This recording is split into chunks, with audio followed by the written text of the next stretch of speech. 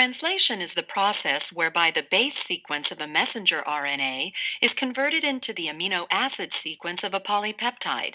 This process involves an mRNA, tRNAs, amino acids, a ribosome, and other accessory proteins. mRNA consists of three main parts. The portion from the 5' end to the translation start codon is the 5' untranslated leader region, more simply called the leader. The central portion is called the reading frame.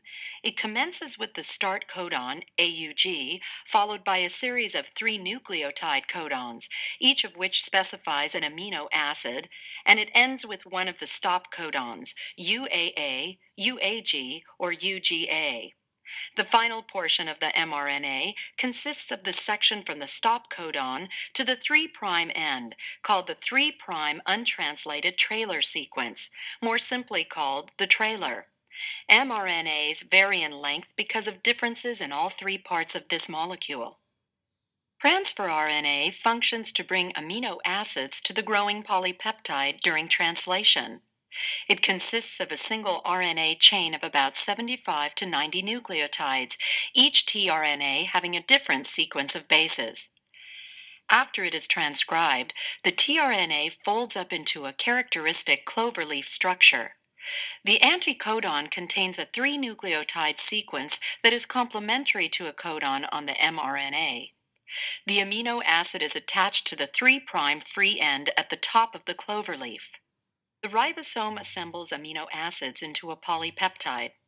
Ribosomes consist of two parts, a large subunit and a small subunit. Ribosomes are made of ribosomal RNA and various proteins. The active ribosome contains three tRNA binding sites, namely E, exit, P, peptidyl, and A, aminoacyl. In prokaryotes, translation initiation occurs in three steps, as follows.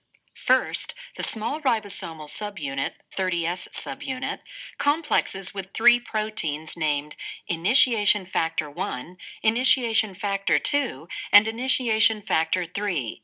A molecule of GTP also attaches. The ribosome IF-GTP complex recognizes a sequence in the leader, upstream of the AUG start codon. This sequence is called the ribosome binding site, or the Shine-Dalgarno sequence, after its discoverers.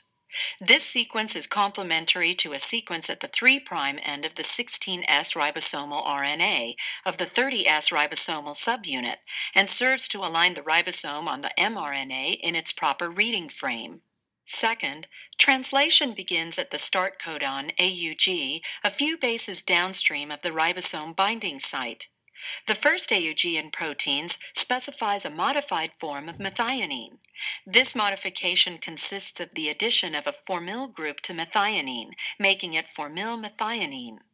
The anticodon of this initiator tRNA containing FMET complements AUG. Upon binding of FMET tRNA to mRNA, IF3 is released, with the remaining assembled components called the 30S initiation complex. Lastly, the large ribosomal subunit, 50S subunit, binds to the 30S initiation complex. GTP is hydrolyzed and IF1 and IF2 are released. The final complex is called the 70S initiation complex.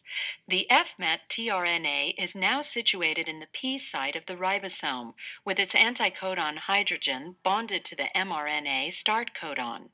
Initiation is now complete and elongation follows.